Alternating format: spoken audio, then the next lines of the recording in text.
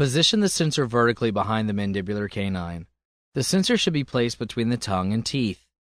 Because the space in this area may be narrow, the sensor should be placed as far away from the mandibular canine as possible so that the sensor can fit comfortably.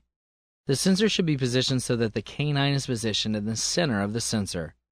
Align the sensor parallel to the long axis of the teeth. Ask the patient to close his mouth gently. Align the generator tube with the flat side of the paddle handle.